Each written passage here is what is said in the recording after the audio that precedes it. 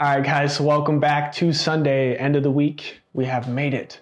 We're gonna slow it down, we're gonna switch it up. But before we get there, welcome to my newcomers here. This is Train Enable, where we go over all things fitness. My name's Kyle. For my folks who are not new and you are returning, I appreciate you and thanks for subscribing.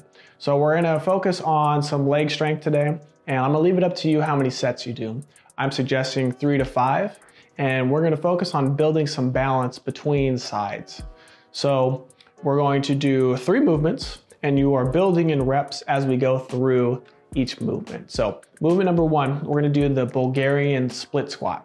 And you're gonna do 3 on each side. This is one of my favorites, and we've done this one before. So if you wanna go back and check out some other workouts, I'll link the playlist right here. But what you're gonna do is you're gonna take a big step forward.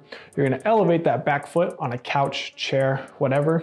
Make sure that knee is right over the heel, torso is upright. I'm going to descend till I can't anymore. Stand using that front leg only.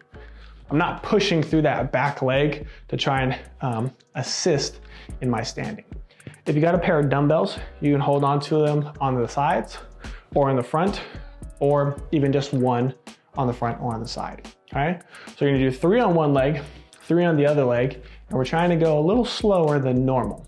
That's movement number 1, Bulgarian split squat. Movement number 2, we're gonna come away from the couch.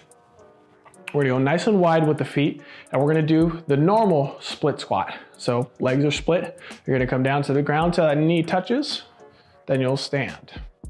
Okay, we're gonna do 6 on each leg here. Last but not least, we're going to do 9 lunges. You're gonna do 9 on one leg, and then you do 9 on the other leg.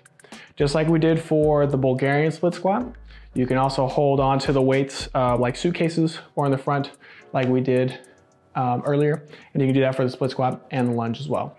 So I'm gonna take a big step out, knee comes down to the ground, press off that front knee. So a lot of it is dependent on that front leg only. Nothing too crazy, because after that we're gonna rest for 90 seconds and then you're going at it again. 3 to 5 rounds is my suggestion, but you can do less or you can do more. All depends on how you feel. We're looking for quality over quantity. So work hard, have fun, get sweaty, don't die.